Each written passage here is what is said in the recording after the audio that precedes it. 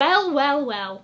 On Valentine's Day, it was announced that the new creative director of Louis Vuitton men's would be Pharrell, okay? And this, you know, had very mixed opinions.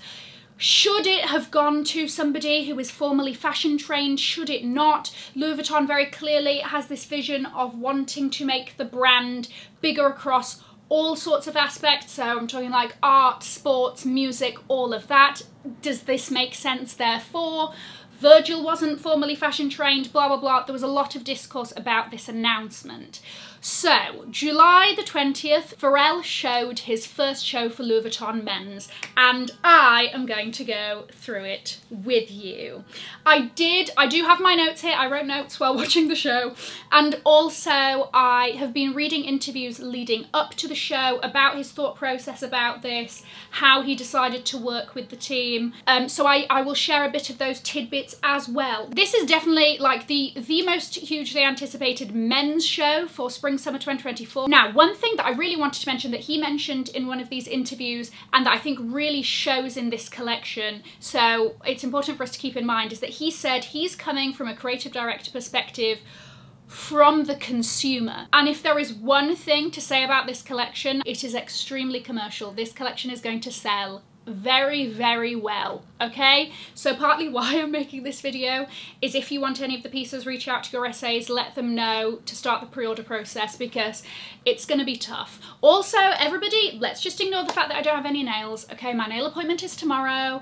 This was the only time I could get them taken off, okay? Fine, let's just move on. I'm going to go chronologically through the collection, pointing out the bits. So the first part of the collection was really focused around this, which is known to be camouflage, okay? The damier print in these, you know, the typical camouflage colours, the army greens, your browns, all of that, pixelated. Loewe did this more recently with their sort of pixel collection. As we delve into the cartoonification of fashion, this is not surprising. The collection is extremely wearable. I'm also going to go through the bags and shoes as we go on, right? Okay, so you've got some of the bags here. This seems to be like a leather tote. And instead of doing the monogram print as we usually see it, this seems to be smaller monograms spaced out and sort of foiled, right? They're like debossed and foiled. You've also got this kind of style as well with sort of silver foiling or debossing, and again that looks more of like a travel moment. Guys, if you're new here, my name is Cassie and I'm a self-diagnosed luxury addict. I put out videos on Mondays, Wednesdays and Fridays, so if you like luxury fashion then you're gonna love it here. So head down there, subscribe, turn on the bell, become a member of our luxury addicted family. When are we going to rehab? Never. Okay, this little sort of like messenger bag, fine. You know, that's nothing to really write home about. Look, in all honesty, I'm not a camo girl. I know, shock horror, you're surprised. Pick your jaws up off the ground. So it's not really, like, the camouflage thing isn't really, you know, I'm not first in line for that one. But I can see that it's cool, it's nice. I thought these were quite interesting. This sort of Mary Jane moment, obviously menswear. We're seeing Mary Jane a lot for women's wear and, you know, sort of schoolgirl vibes. So interesting to see that that has now transcended also firmly into menswear. Also this little sort of satchel bag, again, that makes me feel nothing. I did love this sort of, the way that the pixelated had been done in a bit more subtle way for this two-piece. Also, for those of us that like the little more odd accessories, this is sort of very Virgil. This Louis Vuitton coffee cup, I do believe it is ceramic. The sleeve is canvas, and the straw either has little LV monograms or the damier print in it. Love it. We've also got these heavy-duty trainer boots. By the way, I'm sorry that I'm having to zoom in instead of having detailed pictures. Vogue Runway, it hasn't been really doing detailed pictures a lot, and I cannot count on them for this, so please bear with me, thank you very much. I loved this suit. I thought that that was great. Again, I just like, the damier print is very sort of, you know, it's not the most obvious Louis Vuitton print. Obviously, if you know Louis Vuitton, the damier print is very well known to you, right? But it does tend to be a little bit more on the subtle side. And I just loved the way that it was done with this suit. I just thought, yeah, it was very nice. What are these sort of bikery boots? Not a fan. Also, interestingly, for like a lot of the jeans and some of the trousers, it's a bootleg cut. I don't know how I feel about a bootleg. Okay, I recently tried on a pair of Chanel bootleg jeans and I'm like, I think I like myself in them, but also maybe I hate myself a bit, unclear. This was really nice, okay? So this little soft trunk bag that is, you know, very much a staple design in Virgil men's Louis Vuitton. But then you've got this little pearl detail, and I actually think that the damier print here has crystals, like monochromatic crystals on it. And I really liked that. I liked how it was sort of, you know, pearls tend to be quite a feminine aspect added on to this bag that is, you know, part of the men's collection and all of that. I really liked that. This also, there are two of these if I remember correctly. These massive Alma bags, you know, one is a bit more of a travel bag, a weekender, as it were. This one in black leather with the LV debossing. These were interesting. So there are these sort of fluffy slippers, right? They look like they are absolutely perfect for cozying up by the fireplace, all settling in for a Friday night of terrible television with a takeaway situation, right? However, if we look closely, the grips underneath do look to be like a bare paw print, which, like, I'm assuming these are for the house, in which case it's cute. You know, like we've all seen those little bedroom slippers that look like, you know, bare feet and whatever, like fine. I'm just hoping that it's, no, that has to be, yeah, that sole is not suitable for wearing outside of the house. In which case, indoors, love it, very cozy, very cute. Not for outdoor use. What is this? That is just a little leather camouflage teddy bear, and isn't he lovely? One other thing that we saw a lot of are the resurgence of bum bags. We will be seeing more. I will circle back and let you know my thoughts on them. I mean, like, look at how wearable this is. This shiny fantastic jacket is right up my alley, okay? It looks glorious, it looks foiled or satiny, and it looks sumptuous and glorious. These boots as well, I don't know. I'm not a fan of the boots. They just aren't giving me much. They're fine. They're fine. That's how I feel about them. This also, yeah, get lost in the woods. So we're seeing that Alma bag again, but in more of a light, like a dark beige. Would we say a dark? Let's go with a dark beige. Lovely coat. Okay, I strongly urge you, if you have the time, to watch this show. Just to see, you know, like, it was a fantastic show to watch. And look, I get excited about fashion. That's why I, you know, sit here talking about it. My heart was racing, my adrenaline was going, and I was like, oh my gosh, this is fantastic. Because the music, goosebumps. The music, the whole soundtrack to it was really, really amazing. But also, there were these golf carts carrying down, what we have here was a set of camouflage hard-sided trunk Louis Vuitton luggage, which, as we know, is how Louis Vuitton started their, I was going to say started their career. Started the brand, I guess, on the product on which the brand was founded. You know what I mean. Got a bit of a denim vibe there, fine, great.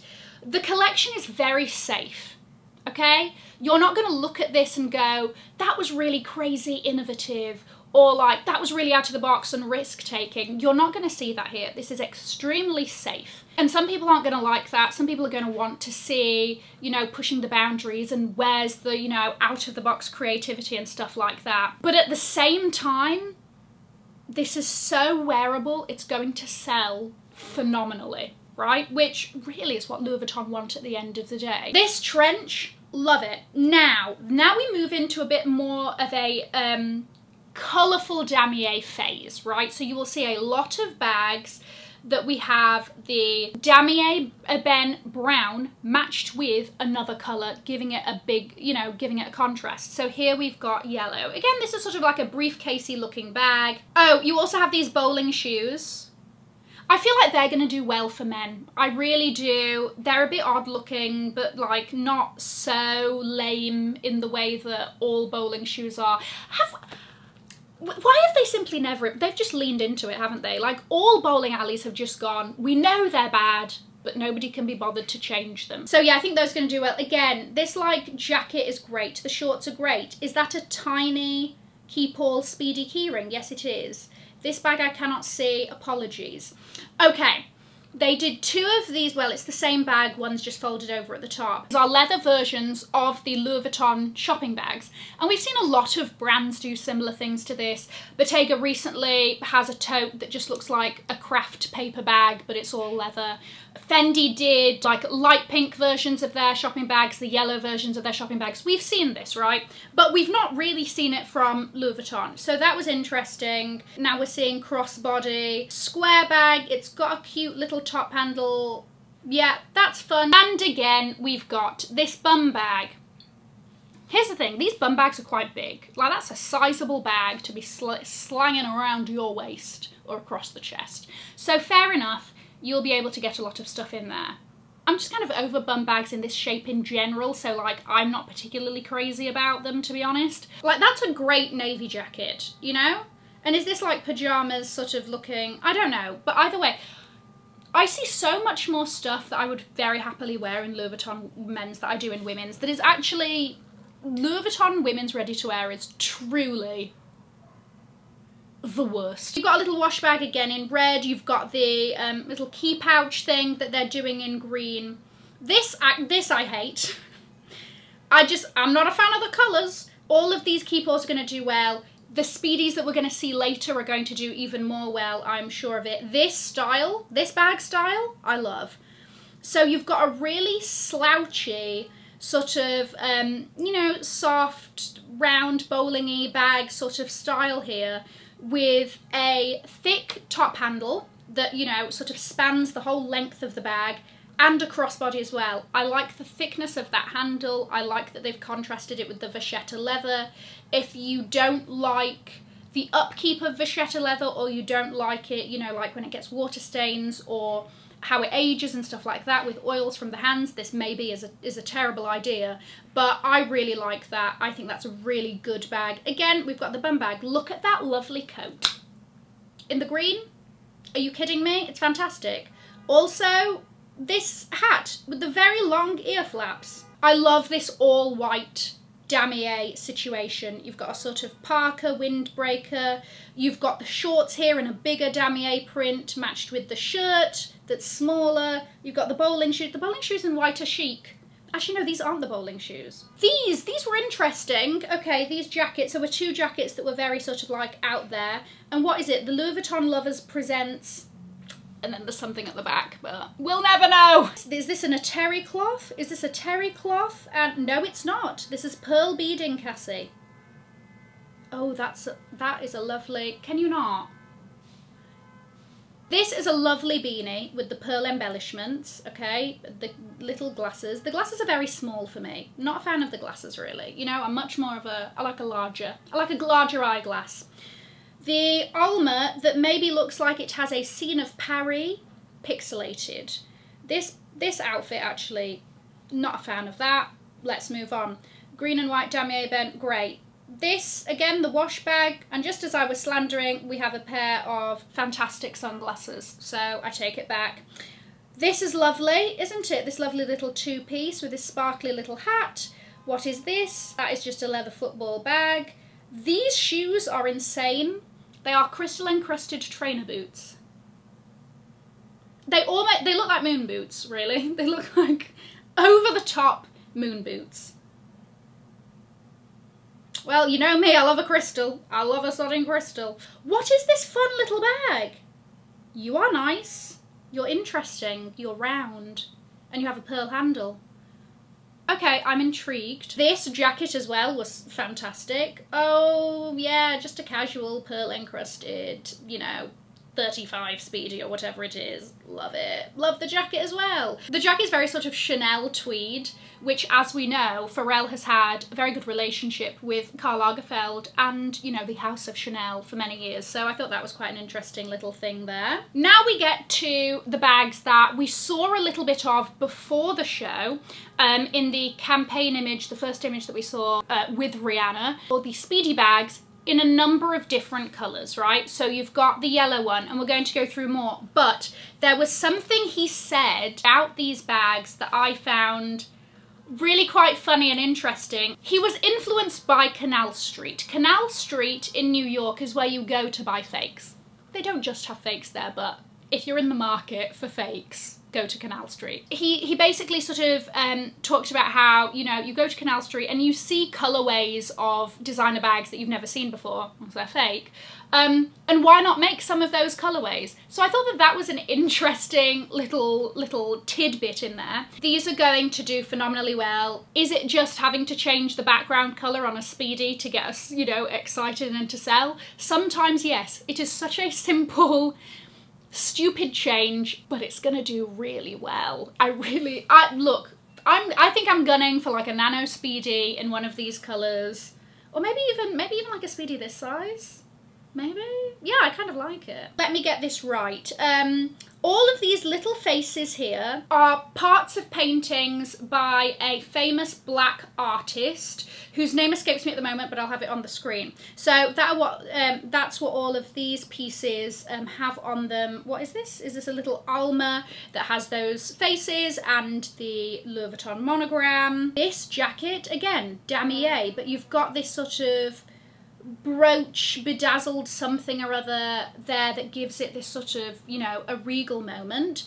And then you also have this metal clutch, and I don't know what that is or what it looks like, but I like it. The belt is nice. First of all, I like the loopy little LV. That's nice, a nice little, you know, logo twist there. I don't know, the model looks chic, he was killing it. We've got this pearl encrusted tracksuit, because why not? We've got the bedroom slippers again. Sign me up for those, I think, honestly, they look great. So we're seeing, and this looks like a nano Speedy. That looks like, couldn't tell you what size. But so far we've seen yellow, green, red. Oh, this is a little boat. And I felt like this was very Virgil-y. You know, Virgil did that bag that looked like a plane for one of his Louis Vuitton shows. I liked that. What is this? Can't make out. This is a sort of play on the epi leather, but done, you know, like almost printed in denim, it seems. And what are you? Again, this is sort of an interesting little bag. It almost looks like a little bit of a hobo bag with a pearl handle. She's a dark horse and I like her. Okay, this is all very like schoolboy outfit. This is cute. The hats though, baker boy hats. I cannot stand them. This jacket is very sort of like Intrecciato weave looking. Look at that leather jacket. It's just got a couple of LVs splattered on there. Sometimes that's all it takes. And then you've got this absolutely glorious metallic keepall that reminds me of the Miroir collection under Marc Jacobs. Paris Hilton, Nicole Richie, you know the vibes. Is that like a Speedy 20 in the yellow? Fantastic, yes. Oh, the bedroom slippers are also in black. Greens. Oh, look at those socks and look at those. I'm loving all the crystals. Fabulous trunk. You know, once it gets hard-sided with Louis Vuitton, it's like Chanel Price on request territory. Again, great belt. I really like, look, I'm not one for like your normal Louis Vuitton monogram belt. This one though, I love a good calligraphy looking logo moment. So I'm into that. Also orange. Fun fact, actually looks like the orange is a collectible piece only for people who purchase trunks. This coat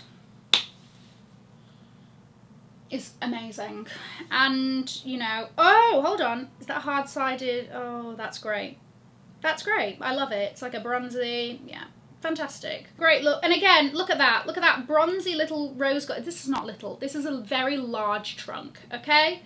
And of course, yes, it deserves to be driven along in a golf cart, because a trunk that looks like this truly deserves a royal treatment. Pharrell was in a full camouflage pixelated suit, as was his whole family, that I thought was really cute.